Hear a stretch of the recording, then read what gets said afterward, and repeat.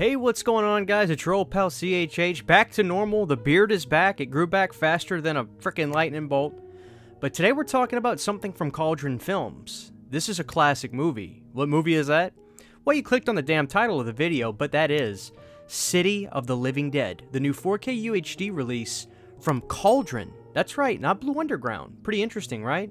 Because Blue Underground put out those previous Blu-ray releases that came out for this film. There's a lot of competition now in the world of physical media, which is a good thing. And seeing Cauldron Film put this out, I gotta be honest, made me a little weary. Who are these people? I had a couple titles from them, but they weren't necessarily proven to me. Could they take a release like City of the Living Dead and do it properly? Could they maximize the picture quality and audio for a release like this? There was only one way for me to find out. That was to watch and subsequently review this release. Now, when it comes to Lucio Fulci, I find myself saying two things. My all-time favorite movie from him is Zombie, and then my second favorite is blank.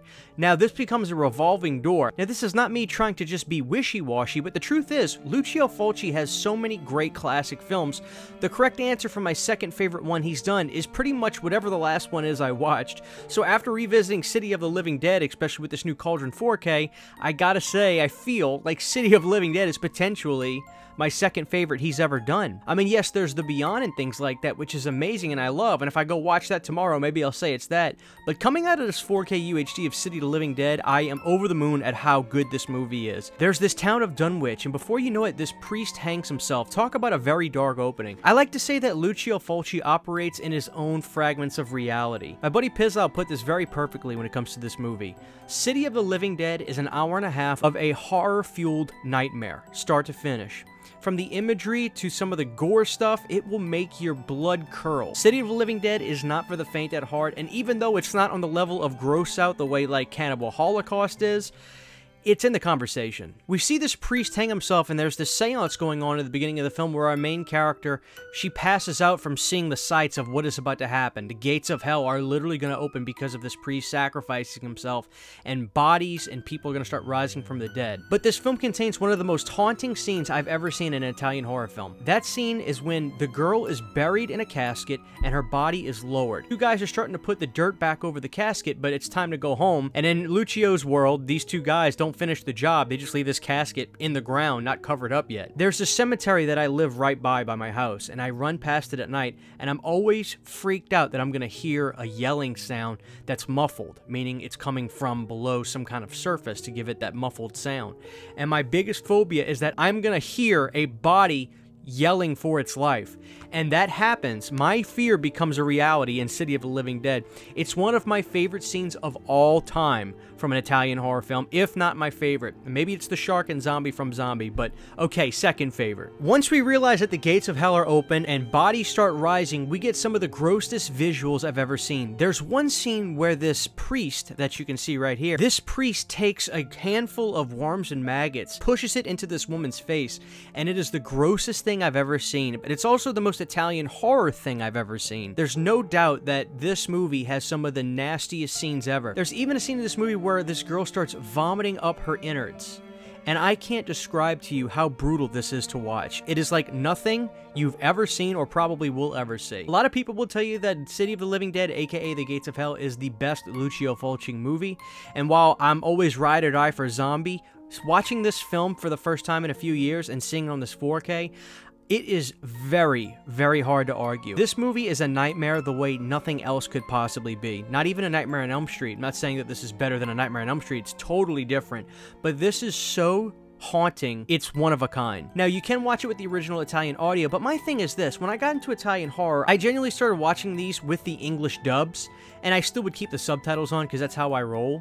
But that's the way I'm accustomed to watching these. So you can watch this with the Italian audio as well, but something about the dubs, I prefer it that way. That's the way I came into Italian horror. That's the way I'm going to stick with Italian horror as long as I can. If it doesn't have an English dub on it, then I'll listen to it the Italian. But if there's an English dub, I always go that way. That's the way I've approached the subgenre, and that's the way I prefer to keep approaching that subgenre. Something about the English dubs makes it feel authentic for me one way or the other, because that's how I know it. All in all, guys, when it comes to this movie, I give this movie a 9.5 out of 10. It is as as close to a perfect haunting nightmare as anything I've ever seen, and I truly, truly can't emphasize how gross and intense this movie is if you have not seen it.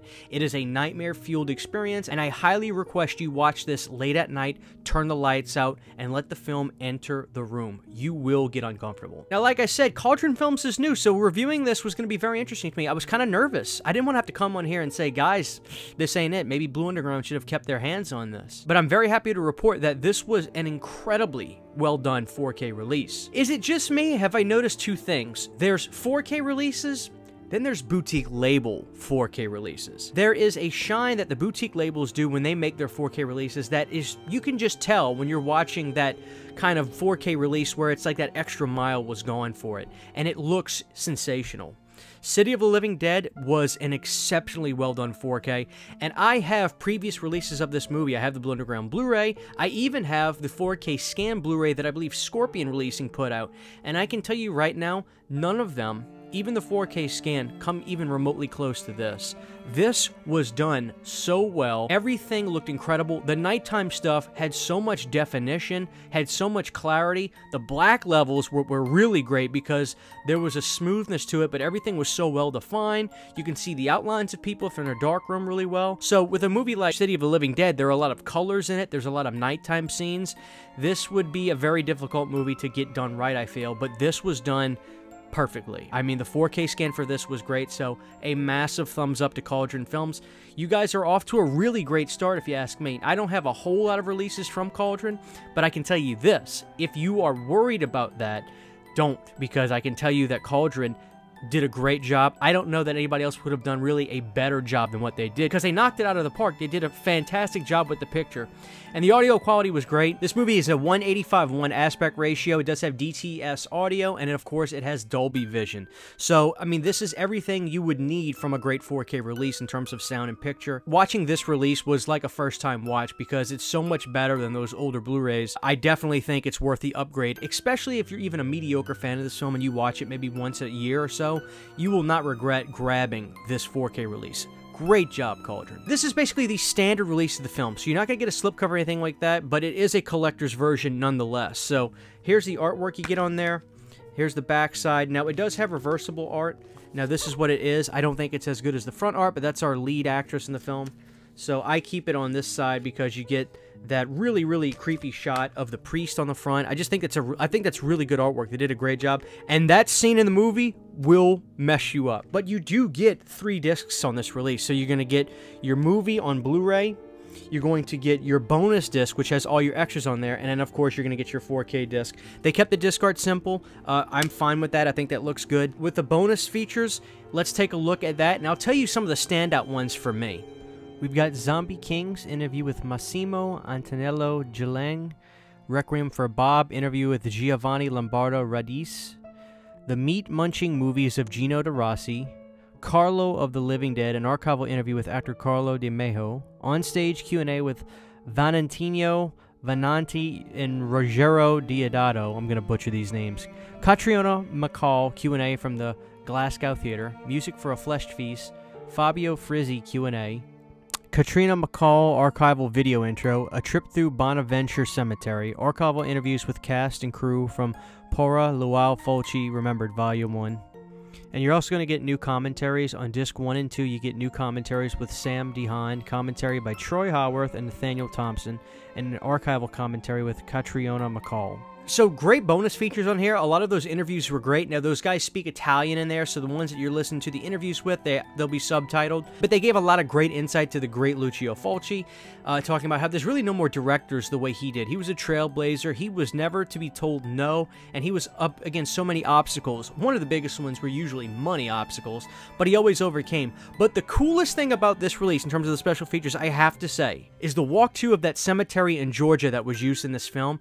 They did it so great. They didn't have somebody talking about it. They had creepy music underneath it, and it was a panned walkthrough of the cemetery, and it was creepy. And it was very soothing at the same time, so I watched it twice, and I loved it. So, great special features on here. It's stacked, guys.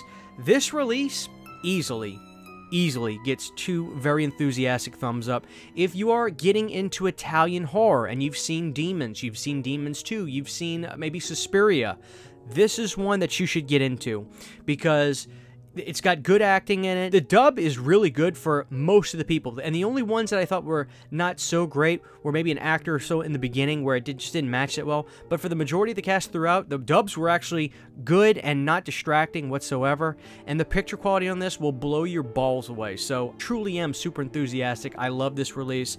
I love this film, City of the Living Dead. This is one of my favorite 4Ks this year, guys. This will be coming out soon, the standard collector's edition release of City of the Living Dead from Cauldron Films, guys. There it is. This is your old pal CHH. What is your favorite Lucio Fulci film? Huge giant thank you to all of my Patreon supporters. Without you guys, this would not be possible. To get behind the scenes photos, videos, music, private live streams, and much more, you can subscribe to my Patreon for as little as $1 a month. Thank you to my patrons.